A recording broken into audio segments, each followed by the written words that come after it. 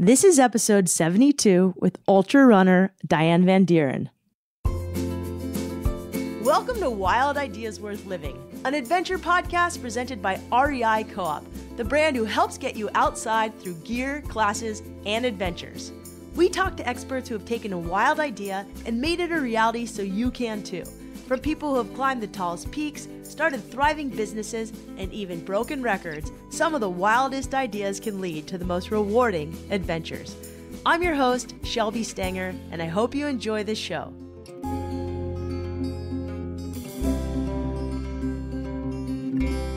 Running 100 miles is remarkable. Running 100 miles, winning races, and doing it as someone who's 58 and who's had part of their brain removed is a whole other thing. Diane Van Deren is a longtime North Face athlete who actually speaks at REI's Altessa events, which is how I heard about her. She's an incredibly accomplished ultra runner who suffered from epilepsy for 10 years.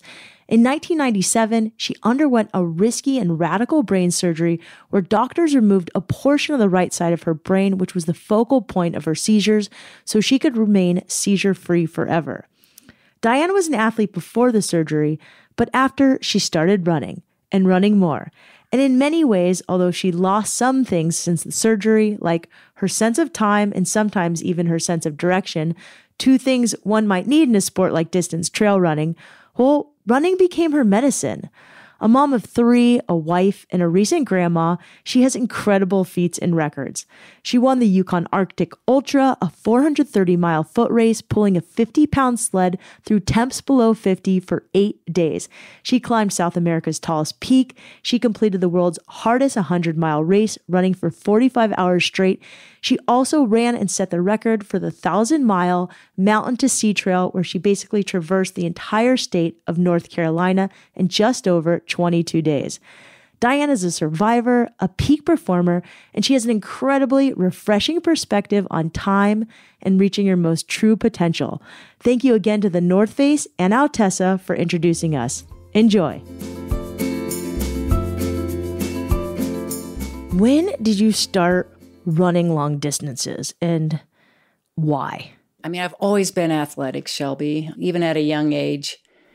You know, I knew I had a gift.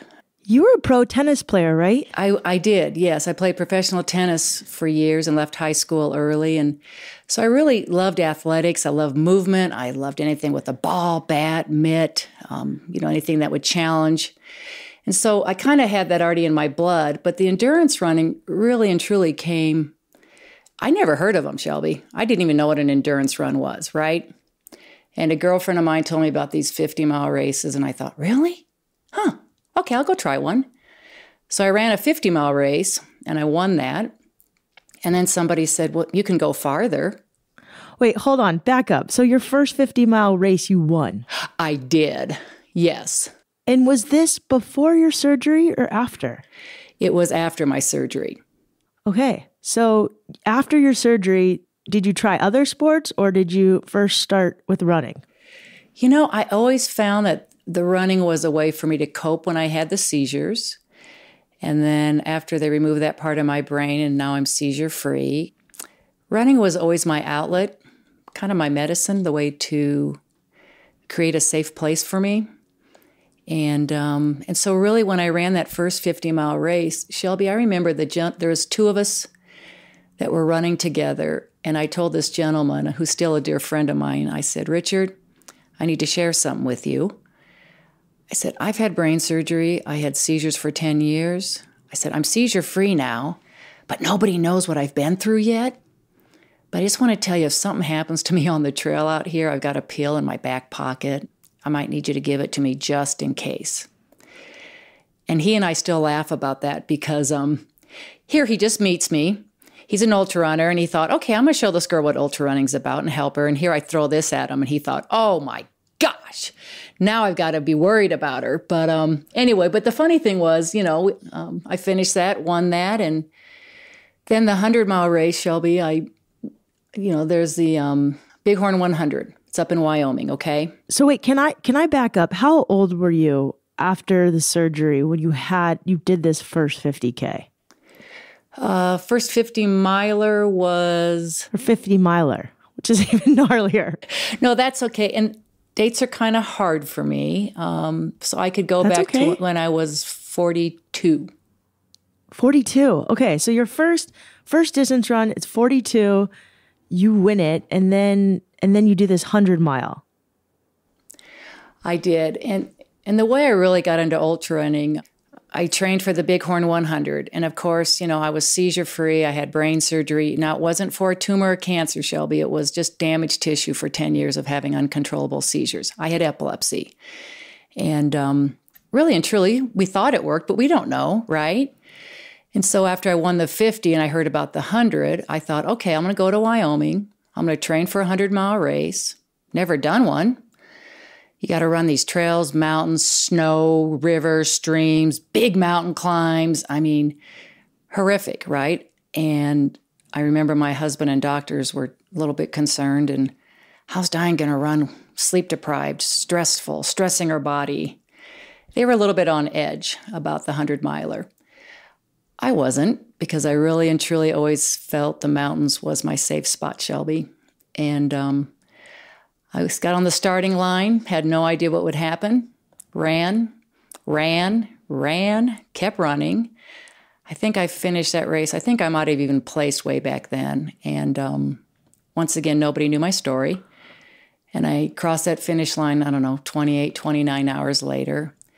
And Shelby, I remember when I finished that 100-miler, everybody was a little bit on edge, but I remember crossing that finish line and saying, all right, I finished. I proved to those doctors. I proved to everyone I could run nonstop. I could stress my body. I could be sleep deprived. And then also, succeed in my first 100-mile race. And at that point, I was beat up, right, girl? My feet are swollen. I'm bloody. I hit trees. I slipped. I fell. And I remember as I came home, my husband brought me home. And then I got a phone call the next day from the Epilepsy Foundation of Colorado. And the executive director called me and she said, hey, Diane, I have a favor to ask you. I said, sure, what's that? She said, we have a camp right now going on at the YMCA up in Granby. And we have about 50 of our kids up there who have uncontrollable seizures. Would you be willing to go up there and talk to them? I said, are you kidding me? I'd love to.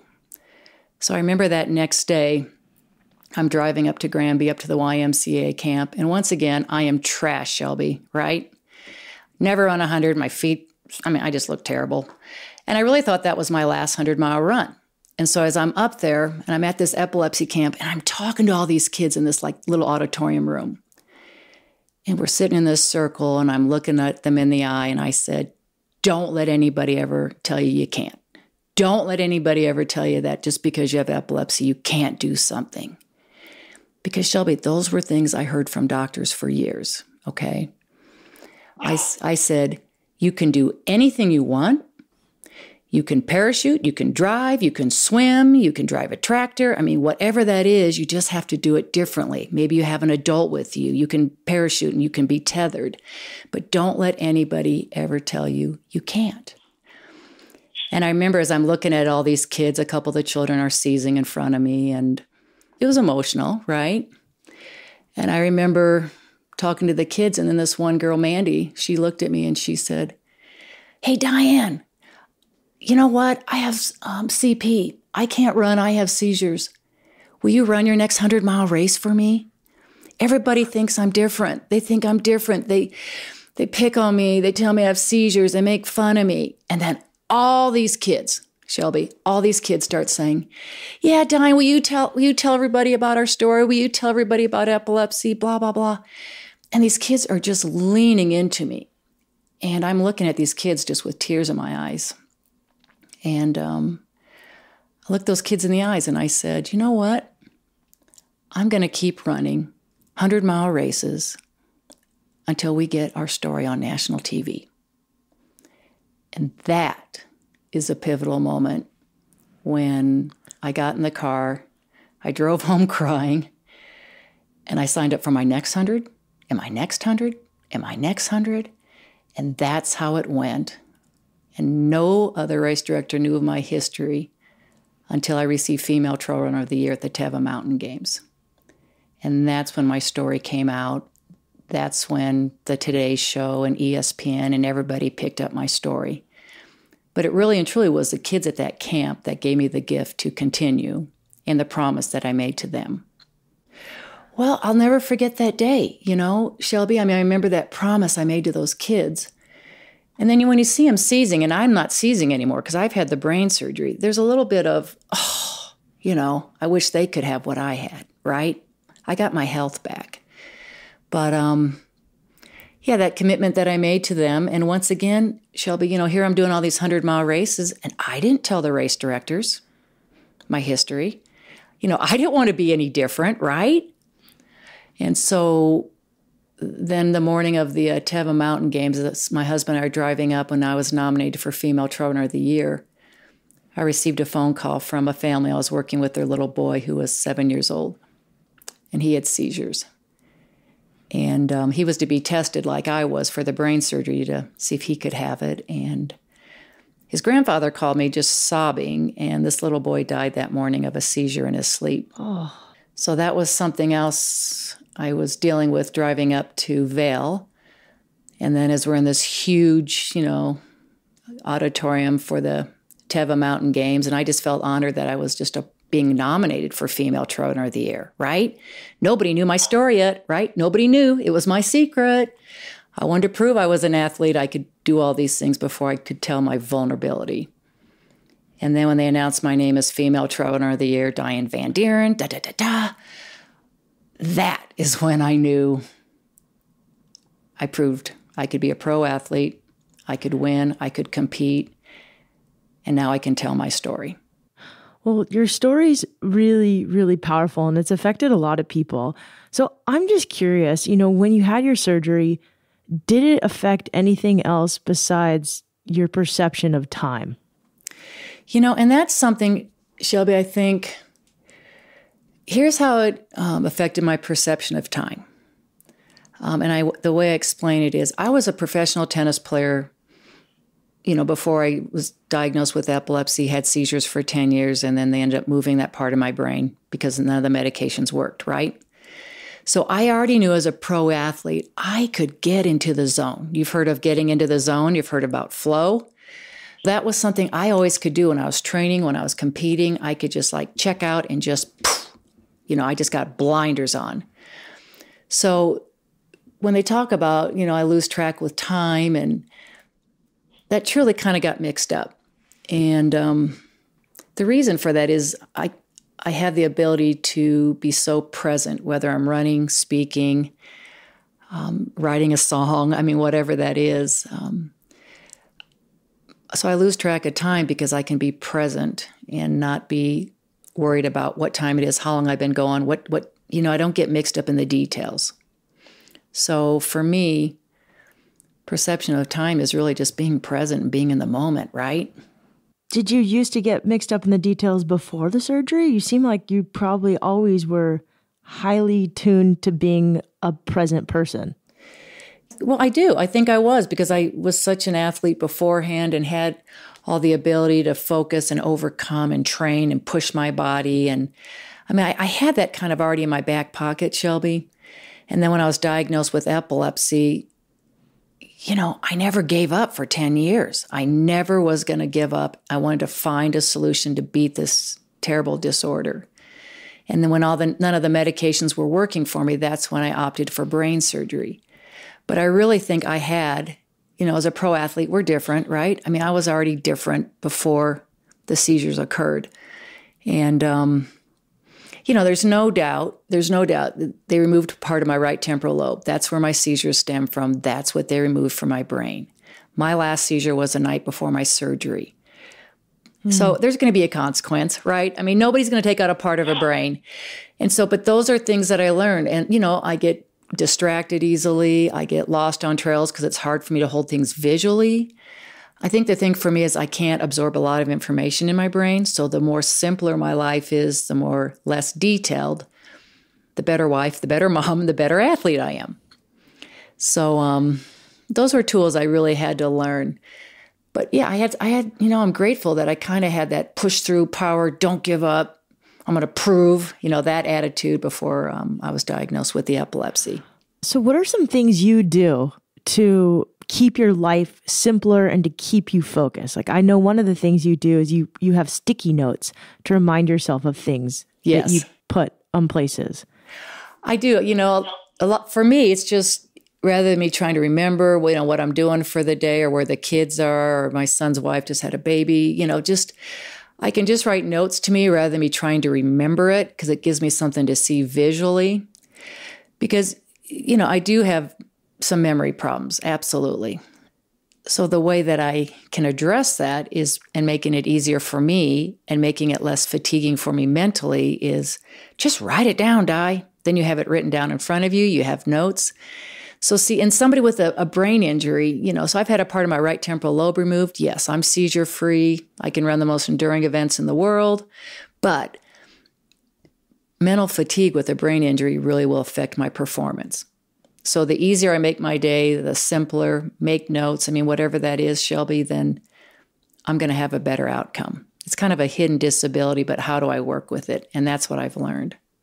Yeah, you've really worked with it to your advantage. So when I was watching that video, it said you'll run for hours and forget, of like a 29-hour run, maybe you'll forget 8 or 9 of those hours. What has that taught you about how much mental endurance sports are versus being physical? Oh, way more mental. And when they say I forget, it's not like, oh my gosh, have I been running for a day or two? It's more of, and once again, it's just I'm able to be present, right, Shelb? I can just it doesn't really matter. Here, when I do a 100-mile race, does it really matter if I keep looking at my watch, what time it is, what my pace is, where I'm going, what I'm doing, where I am, where my competitors are? That's a lot of information, right? If I can just go out, start my watch, and just run, and I'm giving it my all, I'm being present, I'm focusing on myself, that's pretty much, it's simple, but that's pretty much how I look at, all my racing and always had. And so, sure, if I'm out there for 2, 3, 4 days or doing a big expedition or a big run, yeah, I might get lost on, okay, how many days, where we've been, but would that be an advantage? No, not really, to be a disadvantage. Because, I'm working really hard to stay on the trail. There's other things that I'm really working on with my impairments to be successful. How old are you now, Diane? Can I ask? I know that's not typically a question we ask other women, but... No, that's no problem. I'm 58. You're 58. That's incredible. 58, yeah. I've been a North Face endurance athlete, been, professional athlete with North Face now for 16 years. And Shelby, I feel grateful. I get to race all over the world. I get to create expeditions. I get to create ideas, and North Face can back me up if I have an idea of something I want to do that nobody's ever done. And then I get to speak about them. And then I get to train, this morning I was training at 4:30 in the mountains. So I've always said I'm just getting warmed up, 16 years, but I think I'm just getting warmed up, Shelby. I love what I do. But my running's been a great platform, right, to talk about what I've overcome and what I've done. So you're 58 and you are missing part of your brain and you are kicking everybody else's butt on the trail. I love it. I want to hear, how do you choose these ideas that you present to the North Face and others? Like what's maybe one, I know you're recently in Peru. Was that an idea that just came to you, or did someone come to you with that idea? No. So at North Face, what we have the North Face Endurance Challenge. And so we have these races not only here in the United States, we have different venues here. And then we have them in South America, we have them in Europe, we have them all over the world, Asia. And so with me being on the global team, which I have been for years, then I'll go to our North Face Endurance Challenge race, wherever it is. And they're like a 50-mile, a 26-mile, we have a 10-miler, and then we have a kids run. We kind of have a mixture of all these different races.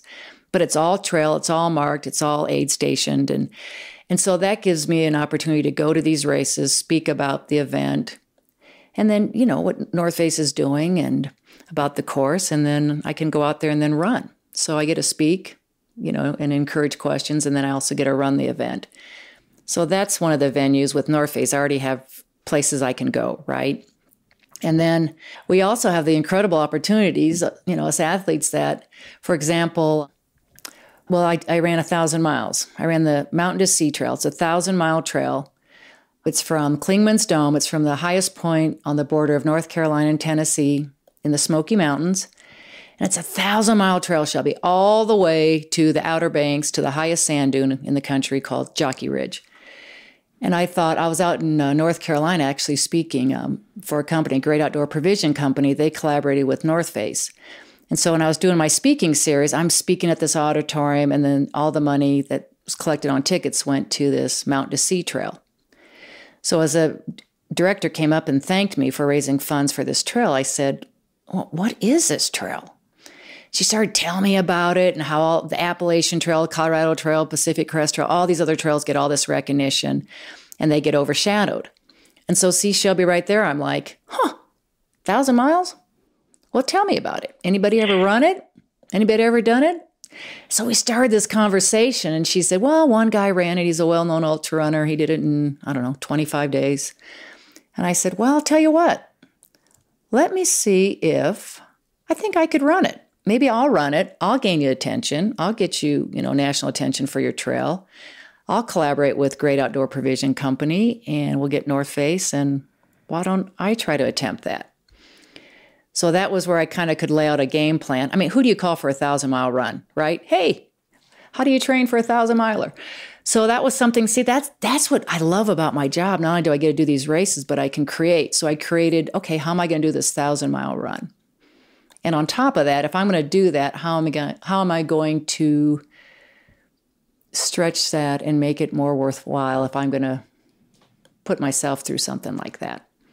And that's where I raised funds for the Mountain to Sea Trail, and I think we raised like $50,000 for the trail. So $50,000, it took you 22 days, 5 hours, 3 minutes. You surpassed the previous record by some 2 days, and I read that it also took you 1,935,300 steps from start to finish, and you went through 13 pairs of shoes. That is absolutely amazing, Diane. And this was pretty recently. It is. I did that what was it, 5 years ago, 6 years ago. And truly, I mean, that's my Super Bowl, Shelby, right? I mean, it doesn't get any bigger. It doesn't get any better. I had a person running with me at all times. Because with my head injury, okay, I get lost on trails, right? I have a hard time holding things visually. And I remember when I sat down with Chuck Millsaps, who owns a Great Outdoor Provision Company, and then, my North Face staff, that first of all, I was going to do it solo, and they said, are you crazy? Okay, I'd probably still be in Canada right now, or who knows where. But, every part of that trail, somebody greeted me from North Carolina who was a runner and took me on that section of the trail. So I did it, but it was a me, but it was a we. And 22 days on hours sleep a night, and running through a hurricane, 6 inches of water, running with the tornado off to the side. I mean, we had every element thrown at us. So that's my Super Bowl. That's my everything, We're going to take a quick break to talk about Altessa. When we come back, Diane talks about where her sense of faith comes from and how she's able to conquer such big feats, and how you can too. This episode was brought to you by Altessa, a series of outdoor events designed for women who long for a life of discovery. So whether it's committing to a 3-day weekend retreat on a mountaintop or an energetic one-day outdoor festival featuring female artists, music, and speakers, Altessa has your outdoor aspirations covered. The great thing about Altessa is women from all walks of life come to connect or even reconnect with themselves and each other in the outdoors. I'll be at some Altessa events this summer, and I'm really stoked to be part of this amazing event series. There's also some great brands involved who make this event possible and are helping lead various activities. So thanks to partners like Subaru of America, Garmin, Osprey, Sea to Summit, Smartwool, The North Face, Hydro Flask, Pro Bar, Solomon, Maui Gym, Black Diamond, Yakima, Olokai, Roxy, Igloo, and Leatherman. Find more about the REI Altessa events at Altessa.com. That's OUTESSA.com. Diane, you're such an accomplished athlete and runner. How does one train for a big endurance event? Like, if you're just starting out, what are some things you need to know? First of all, you got to like what you do. And do what works best for you. You're going to hear all these different ideas, opinions. And, I had a gal say, okay, I want to run my first 30K or whatever. And, I've always said you have to do your homework, right, in order to be successful. There's no shortcut to being the best or being the best you can be, right? And so, you can always lay out a training program or kind of a way to be able to succeed. But it does take time and it takes motivation. And if I were to tell somebody, get with a partner, get with somebody, get on the trails, go ahead and maybe start a 5-mile run, then 6, and you just kind of keep increasing it. And I think that's what our North Face Endurance Challenge races do, right? Is they give them a flavor of what's it like to run on the trail. Here's how we can set you up to be successful. And so I think the key would be you need to set yourself up to be successful in order to continue to kind of challenge yourself. And then truly, Shelby, I never touch a road when I train. I mean, when I'm on the mountains this morning at 4:30 a.m., I have a headlamp and I'm looking at Pikes Peak just starting to glow. It's beautiful. No cars, nothing. And I think that would give people a flavor of really it's more than just the run. It's more about your visual too. What you see, what you hear, what you feel. Is this normal to run at 4:30 a.m. most days? Yes, it is. I'm ready to go always. Every morning, 4:30, I'm out the door, a cup of coffee, and then I just train. And that's where I do my thinking and my creating. And, if I'm training for a race, I'll be trying to simulate that. And then I can come back here and be present for, my new little grandbaby and the kids and family. And that's the key to being a professional athlete for 16 years, Shelby. I can tell you that being a professional athlete is a lot of strain on family and on my children, when they were small. And you've got to keep that balance. You've got to be a wife, a mom, and then a pro athlete.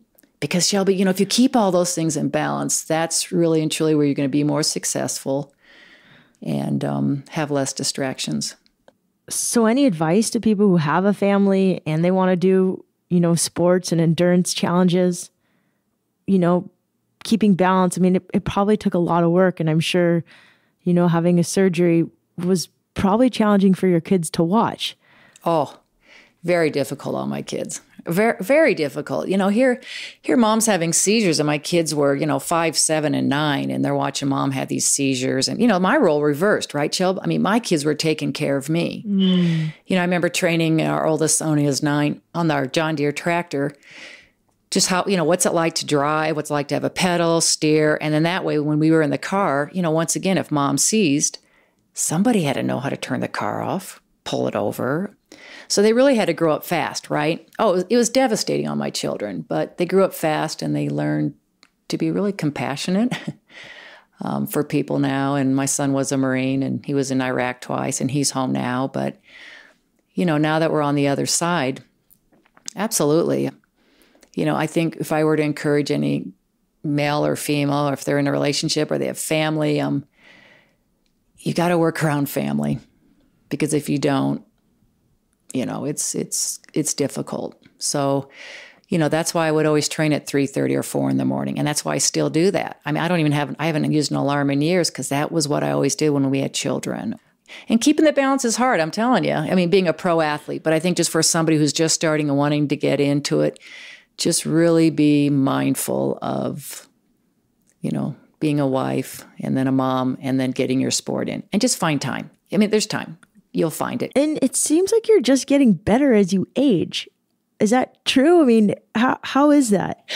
I think I get more wisdom, girl. I think wisdom comes with that. I mean, it does, I have a right? lot to learn in that arena. No. I mean, I was running with my girlfriend this morning, and she's got 4 little kids, and she's asking me questions. I mean, this is the things that we share on the trail, right? And so I'm telling her, okay, here's my mistakes. I mean, come on. I'm not perfect. I've made mistakes as a wife, as a mom, as a pro athlete. And, when you're vulnerable and you're transparent and you can say, it's okay. I've done that. I've been there. But let me tell you what I've learned from this, and let me share this with you. And I think, here I'm 50. I want to continue to grow and learn and challenge myself. And, if I can pass that on to people, and whether I've learned about my epilepsy, overcoming, being a mom, being a wife, being a pro athlete. I mean, why do you want to hold that in? I want to share that. I want to be able to share that. And I think that's the gift that I feel that God has given me. And I feel like that's kind of my purpose, is to be transparent and be vulnerable. Well, we really appreciate you sharing. It's such an incredible story you have, Diane. Is there a lesson in failure that you can share with us?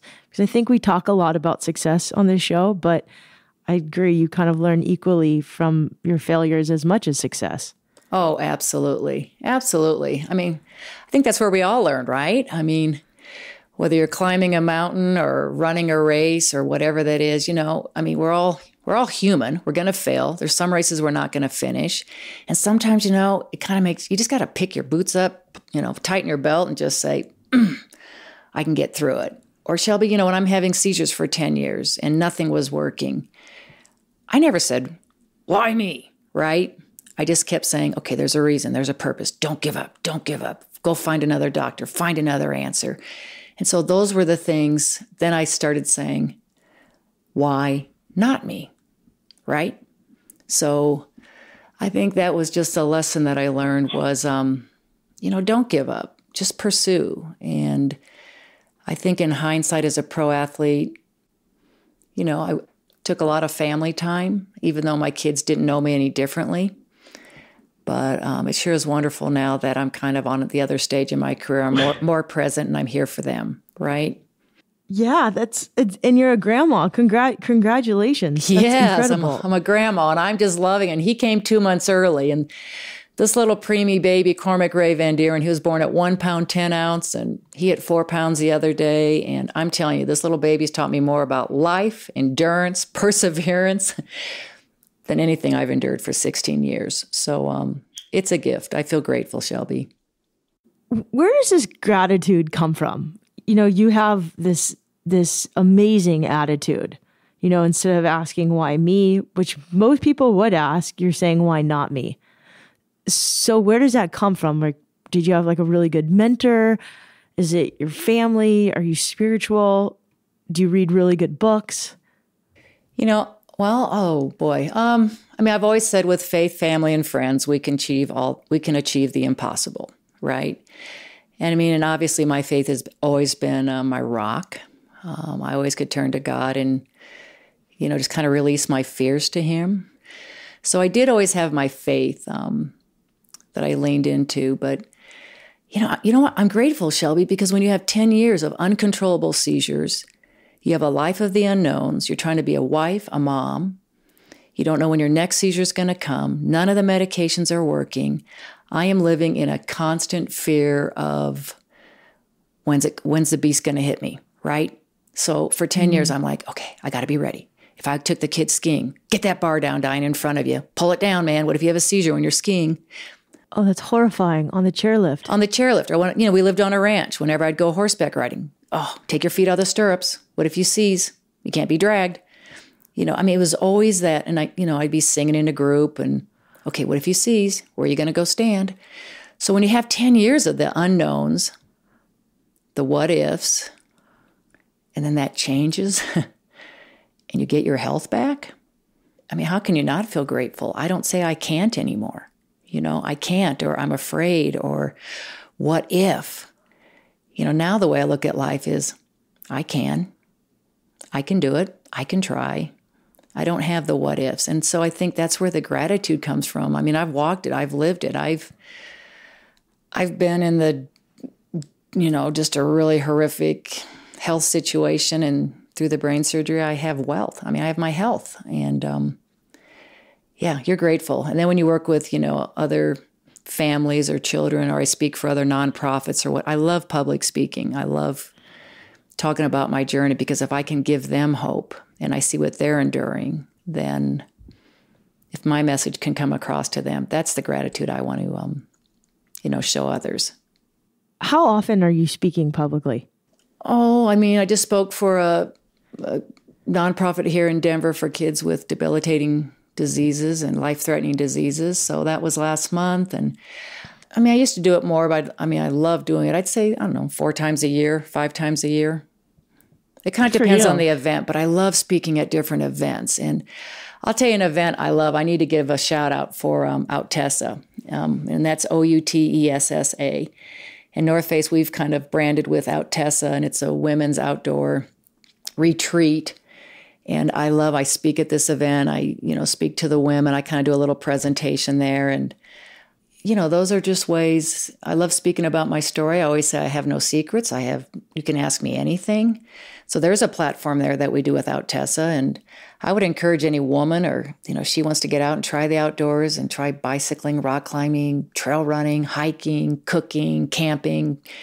I mean, this event offers everything for any woman at any level. And I know that we're going to be having that August 2nd through the 5th in North Lake Tahoe at Squaw Valley. And then in September 13th through the 16th, we have another event there at Waterville Valley in New Hampshire. So, see, once again, that gives me an opportunity to speak of my story. So I'm always looking for that niche. Well, I'm excited to meet you in the one at Squaw Valley and give you a hug in person.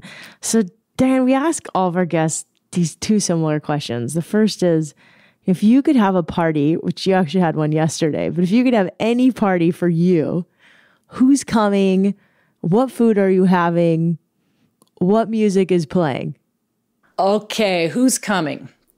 It will be, I would open that up to, all family members, everybody who's been a part of my team, whether that be through my surgery, through my counseling, through my recovery. I would just open that up for anybody and everybody who has been a part of my journey, because it did take a team to put me back together, Shelby, and for my kids and my husband to understand now that I'm seizure free, I'm missing a part of a brain. Okay, now how do we work with mom with some of those impairments? But those are the people that I would invite in, and people have really supported me through that and loved me through that and let me be me through that. And then when I speak, I always end my presentation with "Ain't no mountain high enough," because I always feel that there's no mountain too high, right, Shelb? I just always feel like you can't conquer without passion, belief, determination, and believing in yourself. And so that's the song I always think of is, there's no mountain too high that we cannot conquer. I love it. So if I have a party, will you come to it, Shelby? Will you sing it with me? Yes, of course I'll be there. I'm going to meet you at Outessa. I'll invite you, Shelby. I'll invite you to it. Awesome. So the other thing I really want to know is, what do you read by any chance right now still? I do. I'm reading more now, and I do. I used to just read magazines, something short and quick, because I kind of would fatigue easily mentally, to be honest. But I do. I'm finding reading more enjoyable, and obviously I got some fun things. Maybe you and I regroup in about 6 months and I'll share something else with you. I've got in my back pocket, but... Got it. Yeah, I was going to ask you, what's next? You always have an idea up your back. Is there any ideas that you can... I know there's probably one brewing. Any you can share that are coming up? Well, I think brewing is definitely... I want to write a book. I think it's time. And I think I have an incredible journalist I'm teaming up with, and who knows me, knows my story.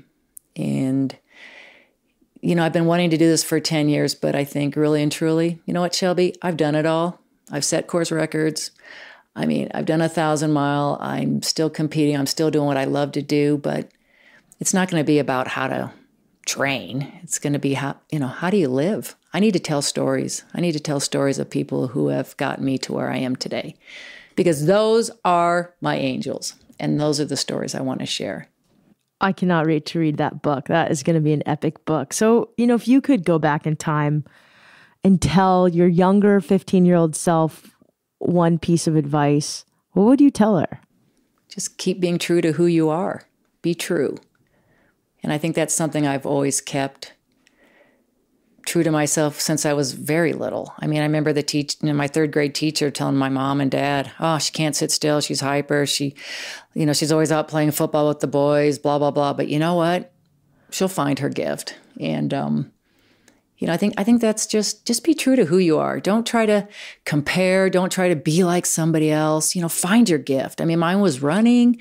But if somebody else has a gift of writing or photography or whatever that is, just, relish that. Embrace that.